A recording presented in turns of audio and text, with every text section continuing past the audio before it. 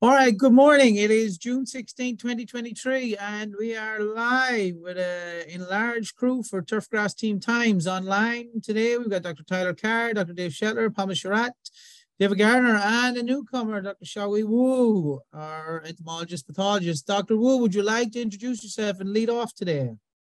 Sure. I'm Shaohui Wu, the new Turfgrass health specialist, recently joined at Ohio State University.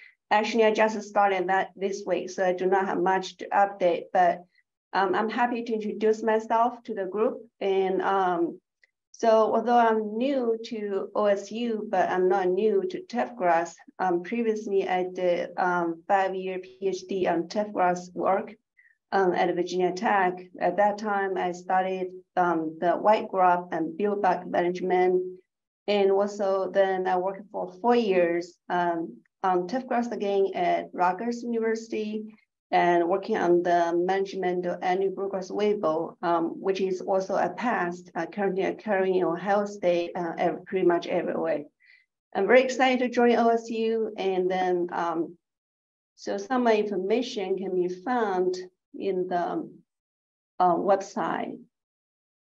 Let me see. So if you look at the bug-eye turf, the OSU, the edu /people, and so at the bottom of the page,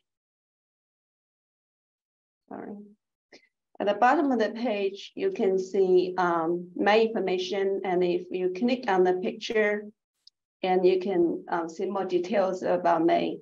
And also another thing is that because I just got my phone number yesterday, so it's not added to the website yet. You're welcome to call me or email me if you have Turfgrass health issues like pest, disease, and problems. Thank you. All right, Dr. Wu. Up next, I think we have Dr. Gardner, Dr. Dave Gardner. Right. Good morning, everybody. And yes, Dr. Wu, welcome to OSU. By the way, if you were wondering who sent you the strange email inviting you to speak at the OTF conference and show this coming December, that was me. We can talk more about that after this recording if you would like. In the meantime, let's talk a little bit about weed issues. And you remember during the month of May, I talked about why are we having no mow May? Because, you know, like all of these plants that are supposed to provide flowers for pollinators, they're not actually, you know, like fully in bloom yet.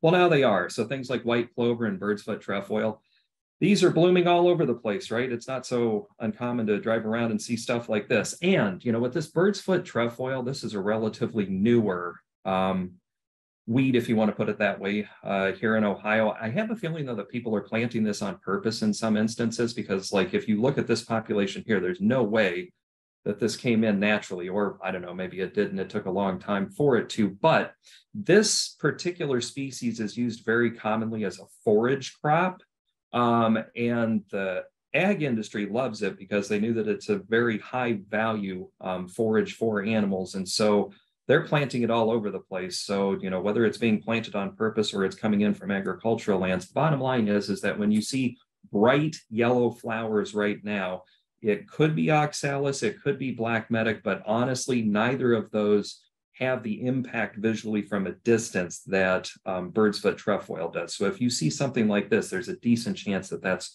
the plant that you're dealing with. Now, if you're trying to get rid of it, okay, herbicides for clover and related species, that would be MCPP, clopyralid if you work on a golf course, or fluroxapyr if you're working anywhere else. Among these, we know that fluroxapyr tends to have a little bit better activity on white clover and bird's foot trefoil compared to MCPP, but either of them should be effective. You will get better long-term control if you use the ester form of the herbicide this fall. Both of these are perennial species, and so the ester form will give you better long-term control compared to treatment now. But go ahead and treat now, but use the amine formulation. Speaking of other plants that are in bloom, you might also see this ground ivy, otherwise known as creeping Charlie, and so you can recognize it by the flower. It's in the mint family, so it also has square-shaped stems, but then it has these runners. And everywhere that you see a pair of leaves, you also see it rooting into the ground. So a relatively easy plant to identify. It's easy to identify, it's not so easy to get rid of. Now, as far as herbicide options, that varies by the population and the location. Unfortunately, there's a little bit of variability in how our products work and whether or not they're effective or not.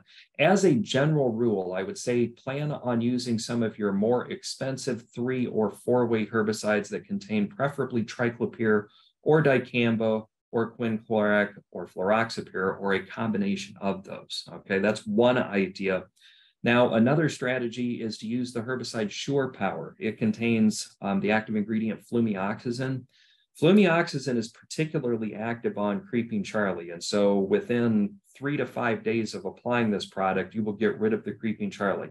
The trick is that flumioxazin can be quite phytotoxic on turfgrass if you have newly emerging leaf tissue. So normally we recommend using this product during the months of June, July, or August, and only on turfgrass that's green but not actively growing, okay? And so Shore Power is a great product for weed control, but again, you can have that phytotoxicity issue. You need to be careful with the condition of the turf at the time of application. As far as grassy weed control goes, your crabgrass should be looking sort of like this, depending on where you are in the state. If you're in northern Ohio, it might not yet be trying to tiller, or it might still be like, 1 to 3 leaf. In southern Ohio, it might be a little bit further along, maybe looking like this. But my point is that all of the crabgrass in most places is still kind of small.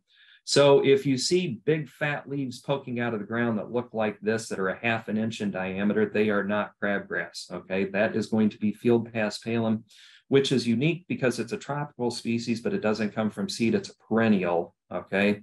And so if you have field paspalum, now through August is a great time to attempt to control that. 2 applications of the herbicide topramazone, 3 weeks apart, is what I recommend for that. For crabgrass, look, it's better to wait until July to control that. If you control it now, you're just leaving voids in the turf and more crabgrass is going to germinate. Okay, so let that crabgrass get up and become, basically pretty visible. About the time that it stops actively tillering, that's when our herbicides start to work really, really well. If you use a 1/2 rate of quinclorac combined with either a 1/2 rate of topramazone or a 1/2 rate of mesotrione, that's kind of, in my mind, the best combination, the best strategy for herbicide control of crabgrass. But again, timing is everything. You can control it now, but you're going to have more crabgrass come back in. It's better just to wait.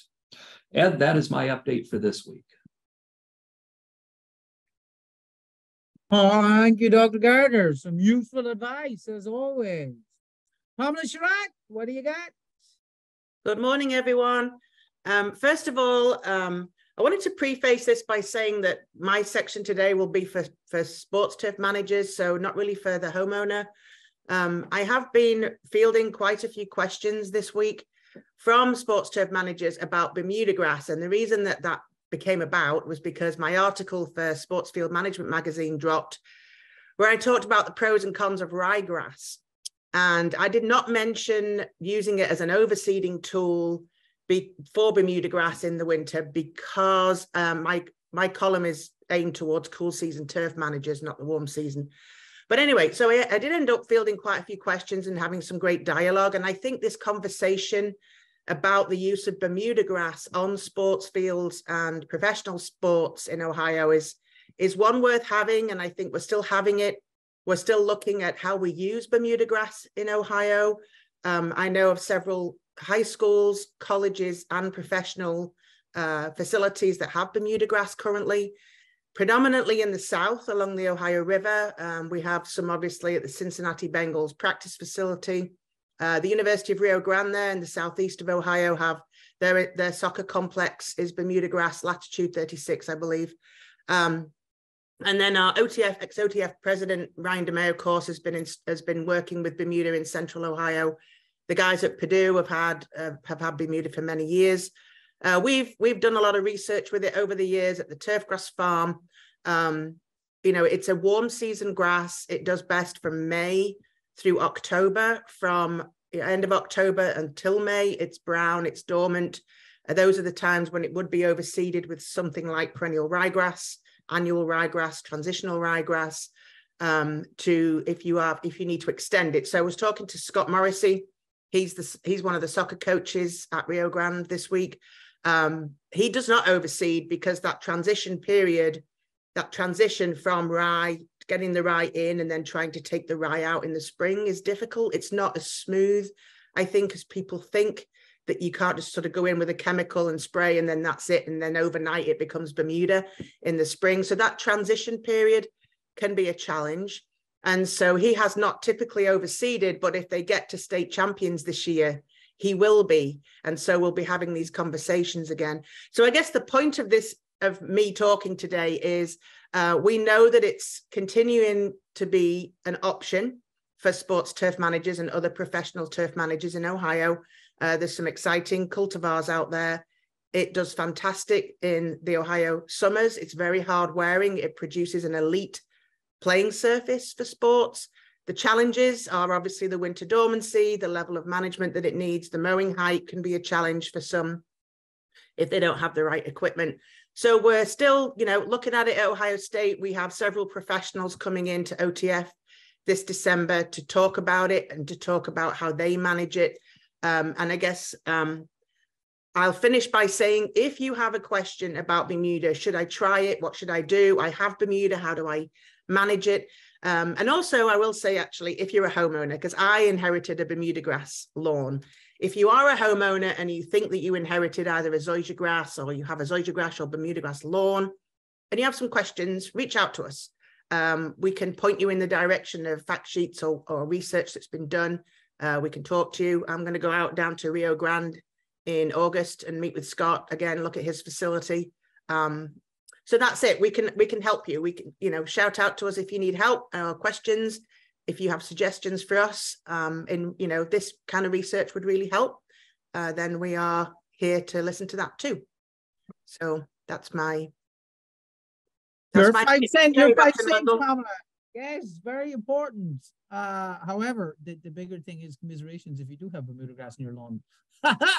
Hey, I'll tell you what, I have it. Now, you raise a great question, because you raise a great point, because I have it, but it mixes with, I have it mixed with bluegrass and tall fescue. I have a whole mix in my lawn. And I can tell you that I never water my lawn, ever. I have a south-facing lawn with it that I never water, and I don't have to worry. The only weed that doesn't seem to be able to outcompete it in a lawn south-facing is ground ivy. So the ground ivy outcompetes the Bermuda, or the Bermuda outcompetes the... Oh yeah, I have a slope. I have a south-facing slope, and the ground ivy, just that's the niche, I think, for ground ivy, is that south-facing high point. So, from a homeowner's perspective, Bermudagrass can be a real pain because it will get into your flower beds, and it's very stoloniferous, very rhizomatous, extremely difficult. It's not one of those satisfying weeds to pull out of a flower bed. There are many satisfying weeds. That's not one of them. So you're saying it's got kind of steroid type capabilities, I think, is that right? Grass on steroids, also known as Bermudagrass. All right. Thank you, Pamela. Dr. Carr. Yeah, I think if they were to try to grow any grass on Mars, it would probably be a Bermudagrass. It'd probably be the first to come back after some type of nuclear bomb. I mean, I've even seen a picture of a traffic cone set on a piece of grass, and the Bermudagrass grows up through the hole in the traffic cone. I mean, it's crazy. But if you plant a tree, it won't grow anywhere. So yes, and drop the temperature to 15 degrees and it'll die forever and ever and ever. Mm-hmm.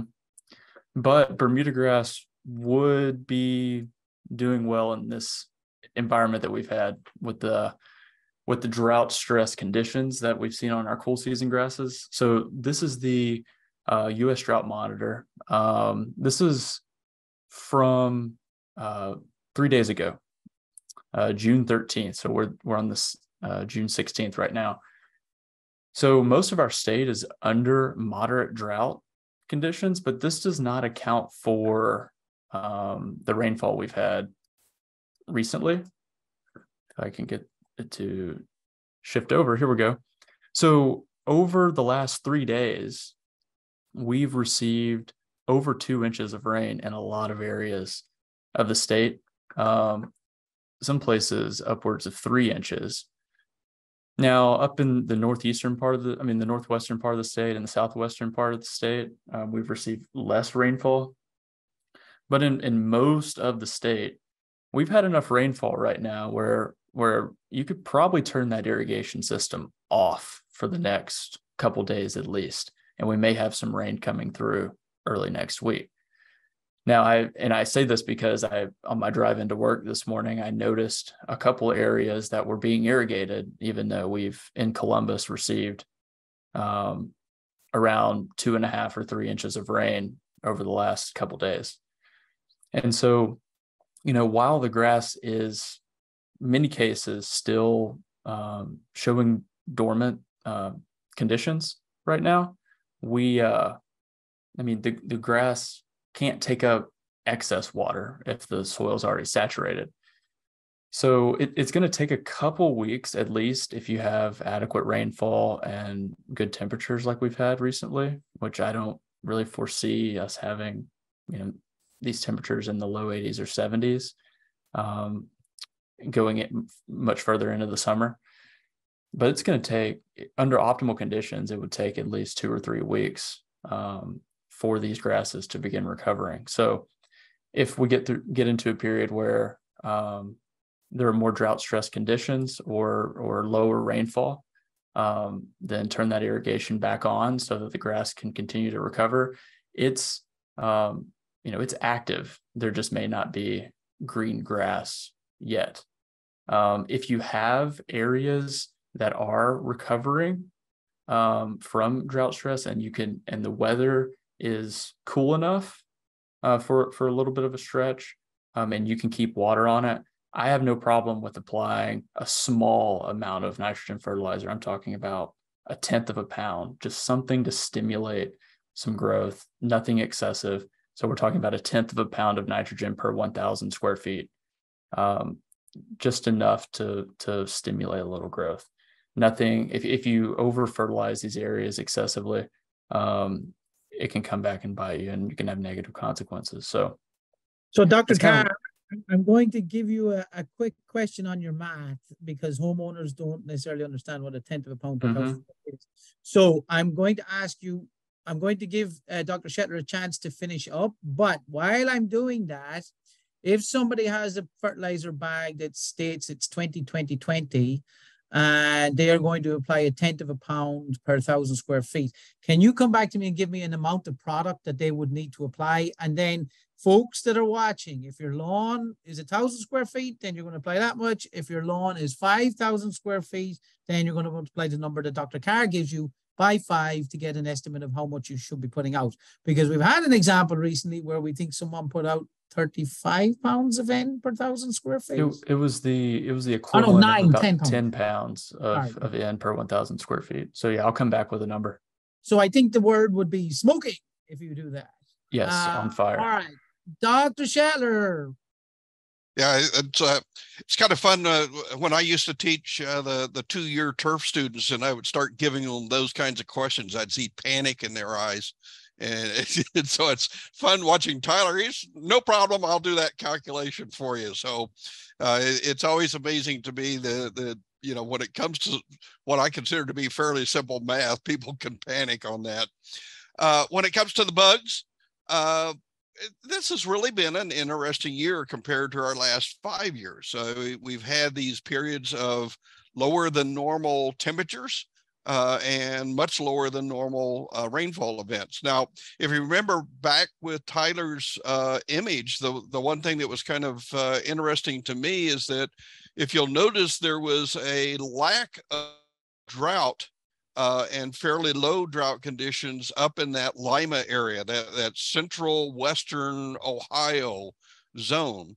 And our entomologist, we have a extension specialist who's an entomologist in that area.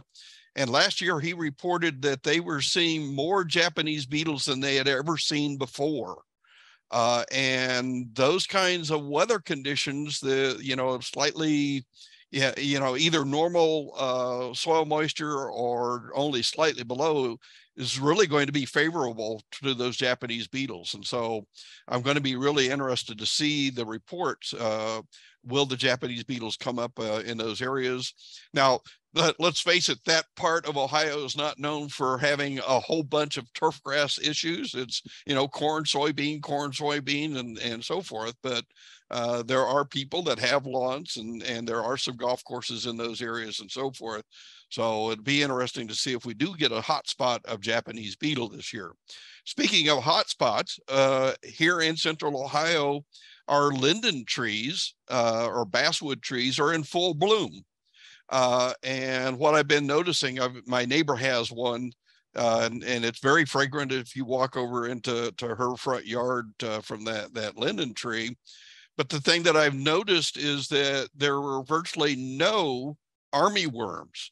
And so when we have the common armyworm, our native species that overwinters here, when we have outbreak populations, those linden trees you'll actually kind of hear a rustling going on from all of the armyworms getting nectar from those trees. And I saw none of them when I inspected her tree. There were some bees working them, and as we would expect. So my feeling is we're not going to see a common armyworm outbreak. And my colleagues down in the southern states are not talking about the fall armyworm.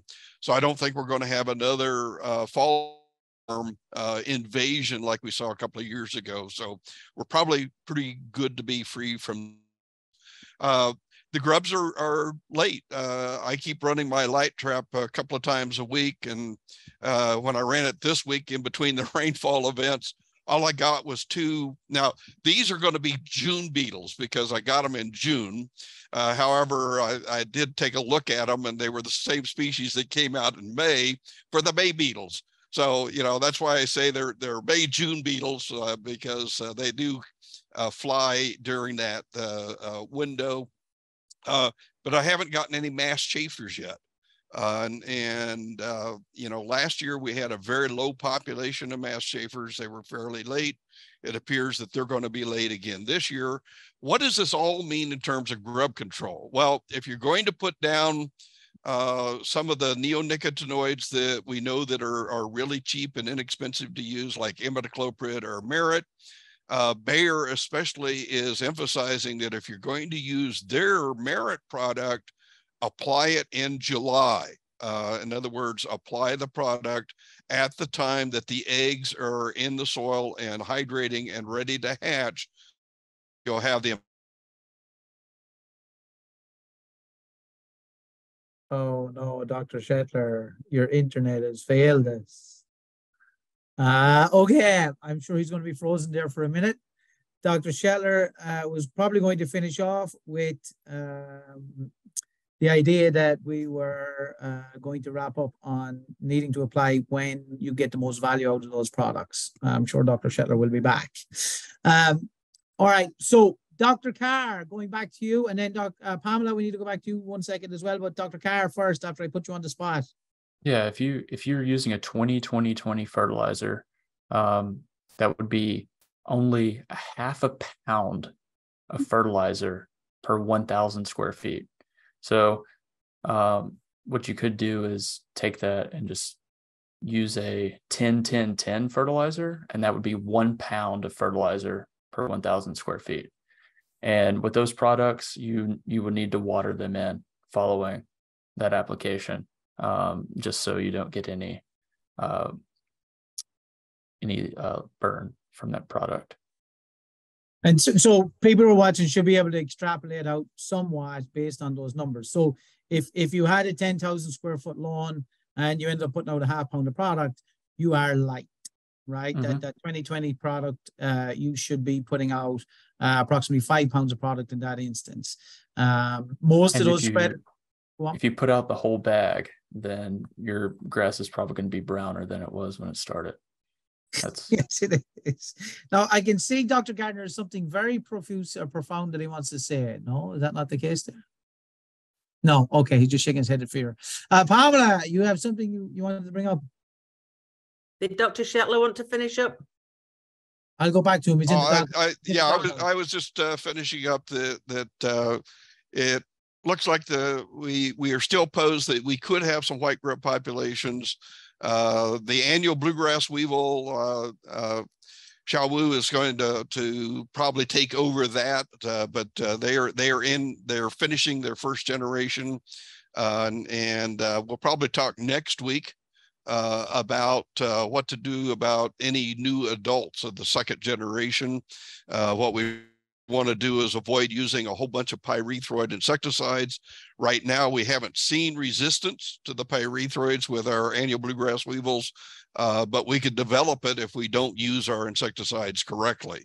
So again, I recommend try to avoid using your pyrethroids any more than 2 times 3 max during the season in order to avoid that development of resistance problem. Thank you, Dr. Shetlar. Thank you to your internet. Pamela. I am going to give a plug again to the Ohio Sports Field Managers Association Summer Field Day, which is June 27th here on campus, on main campus, at a 4-H facility across from the Schottenstein Center. It is an OSFMA/OSU summer field day. We have education in the morning. Dr. Carr and Dr. Gardner are talking in the morning, and then we're going over and we get a great tour of OSU varsity athletics facilities, which is going to be great.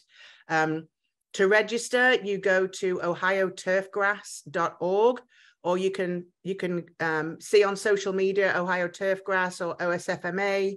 I know that I tweeted it out. We've already got, I think, close to 60 people registered.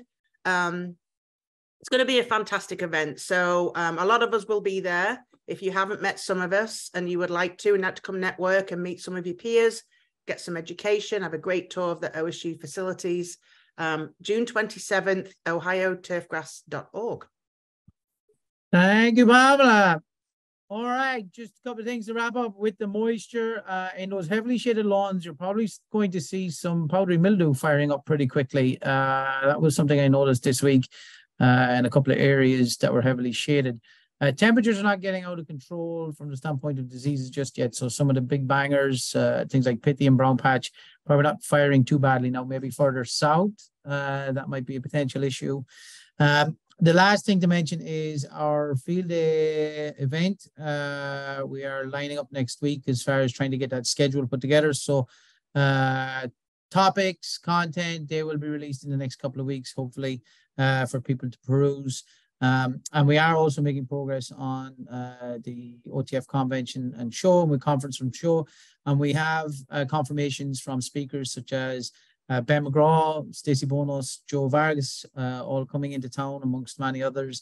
And so look for information on that as well. With that, we will wrap it up. And Dr. Carr is leaving information. Dr. Carr, is our website now live, or is that something you want to talk about next week? Yeah, let's go ahead and say it. The website is live, and it's a modification of the former Buckeye Turf site. And we've had a lot of help from Bree Schneider, who works in our department on developing this.